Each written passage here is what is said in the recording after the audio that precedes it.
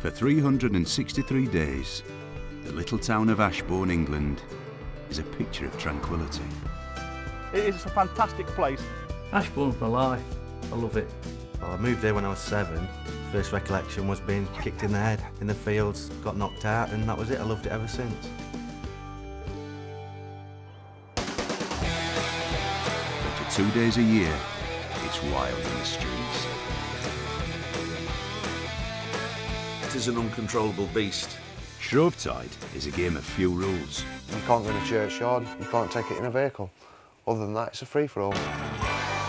It's a simple game with 3,000 players and an entire town for a playing field.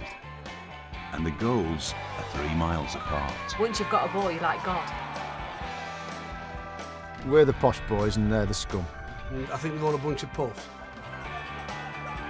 I think it's going to be quite nasty and quite violent this year. That's the way I like it. Shrovetide is a very active, very passionate game. Shrovetide football is the heart, the soul and the blood of this town. It doesn't matter what you do, you're accepted into a great big family of people. Crazy for this game, mad for it. Some of them up into my best friends, but on them 2 days, we hate each other.